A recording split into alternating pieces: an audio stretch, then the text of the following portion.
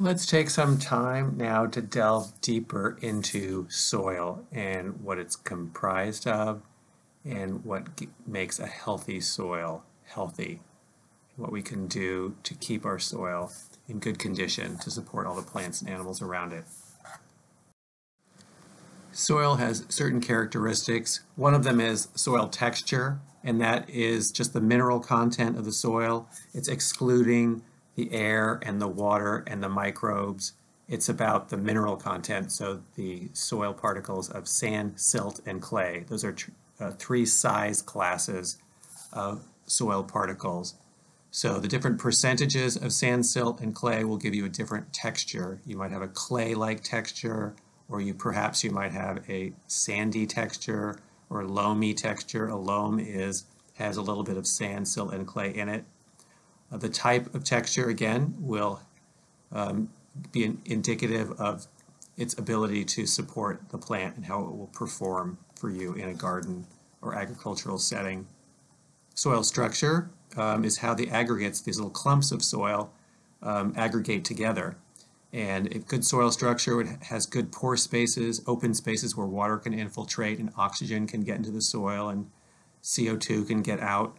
The oxygen needs to enter into the soil structure for plants, but mostly for the microbes in the soil, for respiration. And those pores, too, that are created by the proper soil structure will be the venting of CO2 that is the product of respiration of microbes in the soil. Just like it's a product of humans breathing in O2 and out CO2, the soil has many microbes in it that do the same thing. And a good soil structure allows that exchange of gases, the CO2 out and the oxygen in.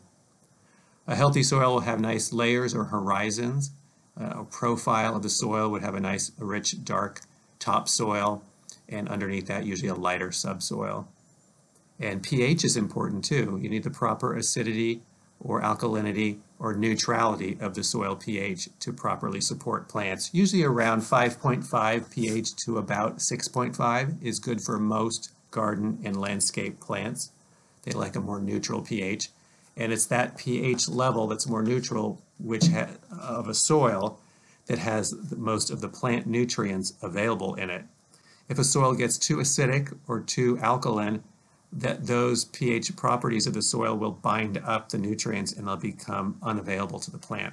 So even though the nutrients are there, the pH can prevent the plant from getting access to those. And then another soil characteristic is just the soil food web. The vast, intricate web of living organisms living underground in the soil, microbes, protozoa, small animals, worms, all kinds of things that interact and exchange, and it's all based on primary production, which is the plants producing organic matter, and organic matter filtering down into the soil, which becomes the basis for the microbes to decompose and provide more nutrients to plants to grow again.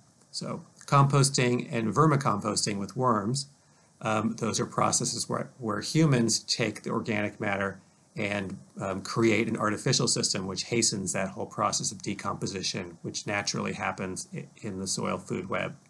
And of course, I've mentioned human manure and composting toilets. That's taking human waste and composting it, usually in an anaerobic process, and rendering those things viable soil amendments as well. Not a system yet around here that is legal or permittable, but there are ways we can do it healthily and use human waste as an asset rather than a liability. This is a compost pile being made by a couple of my friends working in Liberia on a permaculture project, taking the green material and the brown material and piling it up in a minimum of 3 cubic foot pile. In the green material, this mixture, this recipe, encourages heat-loving bacteria to proliferate and start to kind of kick off and catalyze that decomposition process and get these materials put in this pile, decomposed and into a nice friable compost-like soil pretty quickly. Of course, soil, that word means different things to different people. Most people would think of it as dirt. and that's something that you can need to just wash off of surfaces or your body or the vegetables that you eat. But someone who's like an engineer might think of it as the medium for which they are building foundations for dwellings or structures. So it really depends who you're talking to. The Natural Resource Conservation Service in the United States, they have 6 different definitions of soil depending on who you are. If you're an engineer, or you're a farmer, or you're a gardener, or you're a forester, or you're a textile manufacturer. There's lots of different ways it can be categorized. And to the climate change modeler, soil is both the storehouse for carbon and the source of carbon in greenhouse gases, such as methane, carbon dioxide, and nitrous oxide. So soil has a lot of organic matter in it, and organic matter is made up largely of carbon. So the more organic matter we have in the soil, the more it is a storehouse for carbon. The more we quickly harvest and turn over or burn our vegetation or soils, the more CO2 and carbon is released into the atmosphere. So it can also be a problem. So it can be a way that we're adding more greenhouse gases into the atmosphere as well. If you were a hydrologist, soil would be that buffer, that area of the lithosphere, the rocks and minerals in the soils and in the Earth's mantle, that area that stores rain and water and buffers flooding and provides drinking water and is the basis for a flow of rivers underneath that. And there's even soils underneath lakes and marshes. So hydrologists see it in their own special way. And for those working in social or environmental justice, soil would really be something they're thinking about that represents access to land, about acknowledging history of the past. About in our country would be slavery and oppression. So people that were given lands like native peoples, and then the less underrepresented people usually given the poorer land and soil to deal with. Because really we're getting all our food and a lot of our resources and livelihood from the soil. So it makes sense that in a system where there's inequities, those would play out and be seen in the soil too. So we would have rich, healthy soils fought over and captured by the ones that, the people in society that have privilege, and the poor soils be the ones that were given to or left over for the ones that do not have privilege. When I used to live in Guatemala, I was there for 1 year. It was a few years after the end of their civil war, and their civil war was really about, somewhat, you could say, about soil. What happened in 1959, there came a fairly centrist, if not democratic, ruler named Arbenz. He became the president of Guatemala, and he decided to give back some of these lands. A lot of them were privately owned by the United Fruit Company, which has a lot of international interests, especially in the United States. Give back the lands that weren't being used by anyone. They were government lands, and they were in poor quality, and they weren't being used, and they had no market value. Give those lands back to the indigenous people from which they were taken by the European government of Guatemala long ago. That is what really triggered the Civil War. The United States and some other countries that had a lot of interest in Guatemala at the time basically had Arbenz taken out. He was assassinated because he was threatening the land holdings and the livelihood of these international companies. One was called United Fruit Company. So that was a story about soils, poor soils given back to the indigenous people. But even that was reprehensible in Guatemala, and it started this civil war where these were the government gave these lands away, but then Arbenz was assassinated, and the new president tried to made sure that indigenous people did not get any own any of these lands, and the guerrillas, or a coalition of many people, mostly indigenous, fought back for 39 years. So, yes, soil can mean many things, and it can be a representation of injustice or justice as well.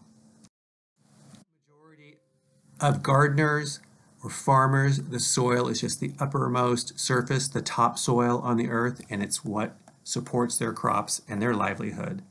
A biologist, it could be something that they're trying to understand and do research on the different microbial systems in the soil and nutrient and water movement. It's a habitat to study and understand. And soil is all these things. It's living, has many living things in it. It's very important for the health of the planet, including humans and all the other organisms. It's important for the atmosphere, the biosphere, the geosphere, the lithosphere. It's important in many ways. I often find it really, to me, it feels very straightforward to make analogies between the human digestive tract, like our stomach, and soil. So in our digestive tract, in our, especially our stomach and intestines, is the layer, the boundary where inorganic materials are transferred into our body to become part of our living organic body. So it's that, that boundary. And the soil is very similar in the sense for plants who have inorganic nutrients in the soil absorbed through the soil into the plants, becoming living biomass. And so it just, I think of that often when I think of, the sensitivity of soil and the importance of soil. If we damage that boundary layer, if it can't, if nutrients can't pass from inorganic state to living things in ourselves or in the soil, you've got a big problem. And we're like people that get, their stomach lining gets worn down by too much ibuprofen or too many acids or stress, and your stomach is not going to work well and you're going to have issues. And our soil, if it's depleted and not healthy and it can't transfer those nutrients to living biomass, we're going to have a problem there too.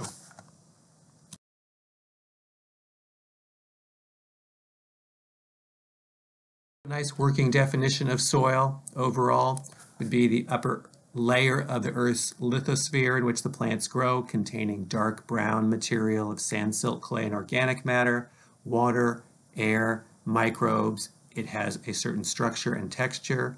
It has a certain type of pH that needs to be balanced, and that's our definition.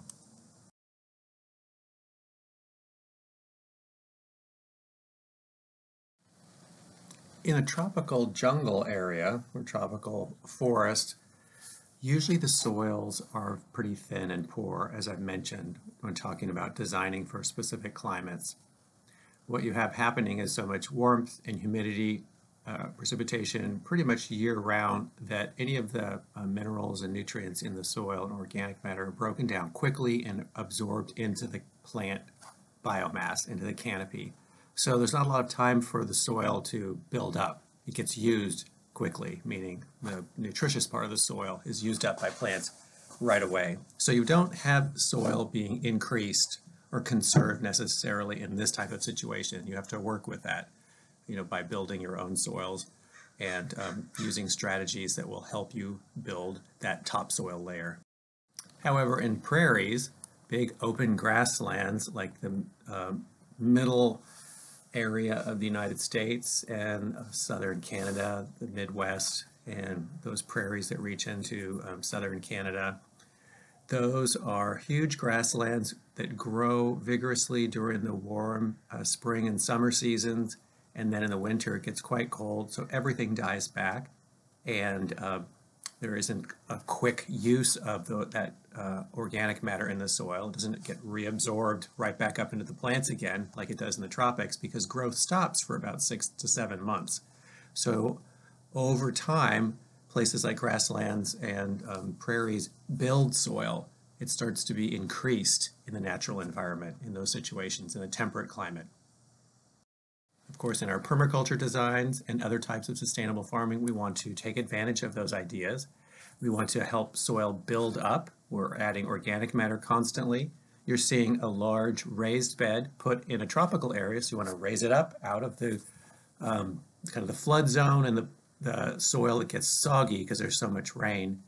So this is a raised bed and then mulched with newspaper and even cardboard to keep the weeds down, keep the moisture in, reduce erosion, and then it's mulched on top of that, some kind of organic mulch, like it looks like straw or some kind of grass clippings, and then planted into it.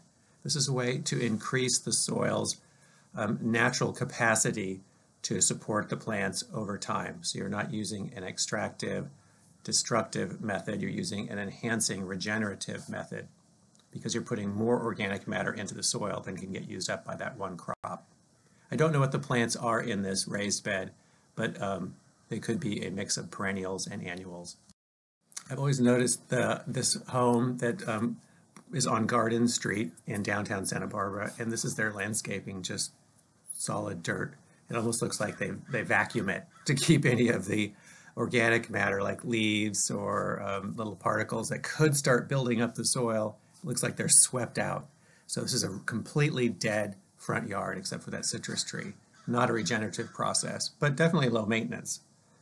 Another method of building up soil in a number of zones. You're seeing here this lasagna gardening method that's used to put right on top of lawns. So you're trying to get rid of the lawn by planting, by layering newspaper, cardboard, some kind of organic mulch, and then maybe some compost on top of the soil. And the cardboard and the paper is to basically suffocate the grass underneath it.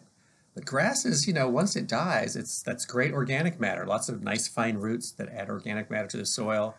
And this method can work really well to transition or transform a lawn into a more of a bed where you're planting perennials and things like that. Lasagna gardening. And mentioned earlier, the soil profile or the horizons is a characteristic of soil. The O horizon or layer is the top one with partially decomposed organic matter and some biological activity. Right below that is the darker, richer A horizon, the topsoil, and that's where most of the minerals are, and that is where most of the biology is too, and most of the organic matter. Underneath that, the E horizon, you can have this, a leaching zone, meaning minerals and nutrients and even soil particles that are being washed down might hit the top of the subsoil right underneath that tan color, the third layer down, and because of the texture and consistency of that subsoil being different than the topsoil, sometimes minerals and different molecules and even soil particles can accumulate on top of the B horizon in between the topsoil and the subsoil, giving you that E horizon, that leach layer. C horizon, partially decomposed parent material and weathered, and then the R horizon is just the unweathered parent bedrock. Here's a soil profile, just an example of one. You're seeing a little bit of the O horizon on the very top, some little broken leaves and stems of this turf. It kind of looks like crabgrass. And then you've got the topsoil, that light brown on the top. And then right where it turns a different color, that's the subsoil. And usually you can tell the subsoil from the topsoil because it's lighter in color, and that's the case here. I don't see a distinctive E horizon or leach layer in this profile. This is a soil that's actually pretty common around the Santa Barbara area and South Coast. I've seen this up in Gaviota and even in Mission Canyon area where you have very little topsoil. It's a little brown layer right under the O horizon, and you hit the subsoil, which is this very dark, almost black clay layer. It's great for using in natural building and adobe and things, not good for planting in. Another soil profile showing you in contrast to this, the one previously, you're seeing a very dark, rich topsoil layer, a leach layer that looks kind of grayish color, and then you've got that subsoil, a very light material. This is a soil profile of a desert area, and you're seeing a little teeny O horizon, the desert crust that's just on the very top, has a little bit of organic matter, and then you have some what could be called a topsoil, that brownish area between 0 and 20 centimeters down, and then it hits this layer that kind of bulges out called the caliche layer of hard pan almost like fired clay layer, and nothing can get underneath that. These are common in the desert Southwest under just below a very thin alluvial layer. You often see this caliche layer, that's a hard pan layer. Back to soil texture in a little more detail. Texture is the proportion of sand, silt, and clay. Those are different particle size categories. Sands are the largest. They're 2 to 0.05 millimeters in size. Silt is 0.05 to 0.02 millimeters in size in diameter. And clay is less than 0.0002 millimeters, so much smaller. Most sand and silt particles come from broken down rocks and minerals. The clay comes from chemical processes that transform other elements into clay. It's not directly from broken down sand or silt. You can do a soil texture test using a jar to shake up the soil with water and to look at those actually 3 layers of the percent sand, silt, and clay, and use this textured triangle on the left to determine the type of soil it is. Is it a clay loam, a loam? Is it a clay? Is it silt? Is it sandy clay loam? A quick test that takes about an hour can give you those results. And most plants do best in what's called loam, or something on this texture triangle that has the word loam in it is definitely preferable than the 3 vertices like silt, sand, and clay alone. Those soils are just going to be too extreme for most plants. You can also test the texture of a soil by feel, by taking a handful of soil in your hand and adding some water, enough just to moisten the whole handful, and kind of rubbing it until it kind of becomes a little mud patty. And then following this schematic chart, you try to rub a ribbon of it out between your forefinger and your thumb, and depending on if a ribbon can form or not, it can tell you how clayey it is.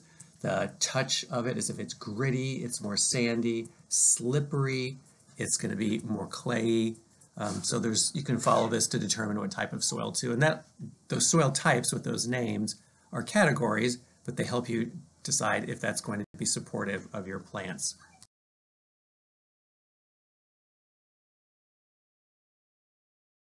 Soil structure is the way the minerals and soil particles, those sand, silt, and clay, etc., are aggregating together into different types of forms. Good soil structure will have a lot of open spaces or pores in it for water to infiltrate and for roots also to grow down into. pH is important, as mentioned earlier. Most plants will do really well right around the 5.5 to 6.5 or 7 pH, which is basically neutral soil pH. And there are some plants that like acid, like blueberries, love a more acidic soil. There's plants that like more alkaline soils. Some of the cabbage family plants, olives, etc. Most like that neutral zone. And this is giving you some idea of what these pH levels are like in reference to more common food items and other things, like bleach is very alkaline, vinegar is very acidic, etc.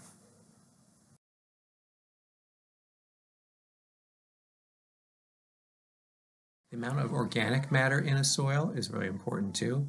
Most agricultural soils have about 3 to 6% soil organic matter. For every 1% increase in soil organic matter, we see an increase in soil water holding capacity by about 25,000 gallons. So organic matter, really important to be part of the soil. It can hold the water and thus support the plants even better. Here's a diagram of very simple soil food web, organisms that are underground and what eats what in that food web, just showing you bacteria, fungi, protozoa, nematodes, arthropods, birds, and other animals. And they're all ultimately feasting on organic matter that comes from plants, biomass, roots, and leaves and other things. But this is the food web underground, so the soil food web. And we've all been exposed to the above ground food web since we were children, but this is how this works underground, as rich and complex as anything above ground. One of the secondary consumers in the soil food web is a nematode. That's that dark roundworm that you're seeing. And this is a a fungal hypha, so part of fungus that is actually trapping that nematode to eat it. So some fungi can actually help destroy those nematodes that can damage roots of the plants that you're trying to grow. This and the next 3 slides are describing the 4 major groups of microbes in the soil: bacteria, fungi, nematodes, and microarthropods, and the functions and interactions they have with other organisms in the soil food web. I'll let you read through this and the next 3 on your own.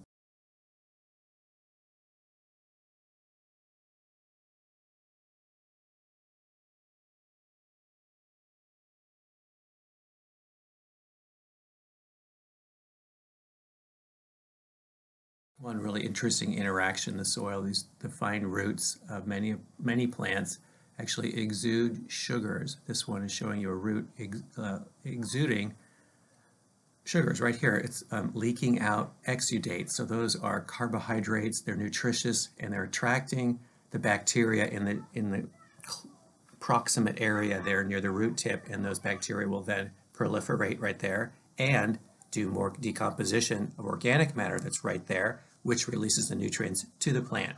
So it's a reciprocal relationship. You've got a mutualism going on here, where the bacteria are getting sugars and the plant is getting nutrients and water. This slide is just showing you all the benefits of having a healthy soil food web. And the reason they even put a list here of all the great things that the soil organisms do for the soil and for plants and the animals that survive and live off of those plants is because for so long the soil food web has been neglected. Soil has been treated as an inert substance that we need to add fertilizers to, and really we've only in the last maybe 10 to 15 years really got on board as agriculturalists, horticulturalists, and scientists, realizing this soil is alive and the life of that soil, the microbes, the health and vigor of the populations of microbes is key to the health of the ecosystem right above that. And the list continues of benefits of a healthy soil biology to the rest of the organisms on the planet. And if the last 2 slides weren't enough to make you appreciate microbes, the actual Human Genome Project found that 99.3% of our genetic code is identical to microbial code. So, and also, if you look at all the different microbes that live in our body, you know, we're just kind of a walking shell of microbes and some other tissues, but they're extremely important to all living things, especially in the guts of all animals and mammals. So we need them. It's always good to talk a little bit about organic food. You know, it's the legal term. Is it raised as an organic food or not? Can it be sold as organic? Are they good? Is it better to buy organic than inorganic? Sure, it's better. It's raised in a way that is healthier for the organism, you know, to some degree, and definitely better for the soil. You're not using as many herbicides and pesticides, anything that's unnatural. Whether it's healthier for you, there have been some studies showing that organically raised food has more nutritional value. There are some studies that say that that's not the case. You can decide for yourself. So what I want to say at this point in this soils talk is it's definitely better for the soil. Is it enough? You have to decide what's enough. It's a great step towards treating our soils and our ecosystems and organisms more humanely and in a healthy manner. But organic, to be organic, it does allow some toxins and pesticides to be used. So it's not necessarily good for the soil. These bunny love carrots, I've seen them growing out in the Cuyama Valley, which is kind of in the high desert north of Ojai. And they are drawing down the water table at an alarming rate. When I first started going out to Quail Springs Permaculture Farm in that area, bunny love carrots were growing on, you know, off of Highway 33. And about 20 years ago, the water table was about 50 feet down, and now it's about 300 feet down because they're just pumping water out from the groundwater there, spraying it onto the bunny love carrots, which are a very high water use plant crop, and it's a desert. Most of it evaporates, so that's not good for the soil or the groundwater. The soil itself isn't necessarily treated with compost and methods that build the biology. It's still stripping the soil and degrading it over time rather quickly. So my personal opinion is organic definitely is not enough to get us to a place where we're growing our crops in a regenerative manner. It is less bad. It's not necessarily good, as far as good meaning building soil health, regenerating soil thickness and complexity in biology. It's just hurting it less. But you might have a different opinion. I am open to other ideas and gaining more knowledge and facts that might change my mind. So composting in the proper way can make great soil addition and improve your soil and regenerate it. It's using all the scraps and food scraps and manure and other things from a site done the right way. Here's one being built at Quail Springs Permaculture Farm in Cuyama. And that's made up of the manure from the animals on site and the kitchen waste and lots of other organic matter. I've even seen them throw in, they had a couple of goats that died and they threw the whole goat into the compost pile. They made the compost pile big enough that over time it all broke down, all of it, even the bones. So if you do it right, it can really decompose almost anything. So how do you do it right? Let's look at the next slide. Of course, a great way to build soil health is to make compost and add it to your soil regularly. This is showing you a graph of the temperature of a healthy compost pile. In the first week, it should go up above 131, usually to about 145 degrees Fahrenheit is really good to get it up there. And then it might go down a little bit, and you could add a little more grain to kick it back up to 141 for a few more days, if not about a week. And then slowly over time, it will get cooler as other microbes take over. That first part, the hot part, is where the thermophilic bacteria are really going to town and doing a lot of decomposition and creating heat, which encourages more bacteria to grow. After a couple of weeks, it should start to cool down, and that's when the bacterial populations start to decrease, and you get fungi start to take over that slowly over the next few months will decompose the brown carbon material. A picture of a nice aged compost that's sitting there after the initial bacterial population has eaten up all the green stuff, and you're seeing a white fungal hyphal net there underneath the surface. So that's good. That hyphae is going to be breaking down all the carbon, dry, brown material over time. The one thing about a compost pile is that once you make it, you can't add anything to it for a few months. So what do you do with all that green waste and kitchen waste that you get in the meantime? Well, if you just want a smaller system that can take food scraps every single day, you want to do some worm composting or vermicomposting. And you can have a small box or a Rubbermaid tub. You can even have it underneath your sink or right outside the kitchen. So it's really easy to get rid of this kitchen waste, and the worms will pretty much handle, one typical Rubbermaid tub, it's like about 2 by 3 feet, a couple feet deep. That can be your worm bin that can handle the kitchen waste for a family of 4 about. Here's an image of a couple working at a commercial worm farm where worm castings are produced for commercial sale. Of course, adding compost tea regularly to your soil will also enhance the soil biology and regenerate the soil richness. It's a great thing to add along with these other ideas that I'm sharing. Compost tea is taking really good compost, putting it in a mesh bag, submerging that in water that's highly aerated. And what you're doing is you're not creating like nutrient fertilizer, you're growing microbes.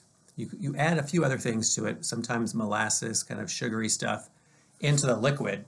And the microbes, mostly the bacteria and the fungi that are in that compost in that bag, come out into the water, they find their food, and you're growing soil bacteria and soil fungi to a high concentrated level, and then you're putting that tea out on the soil underneath your plants.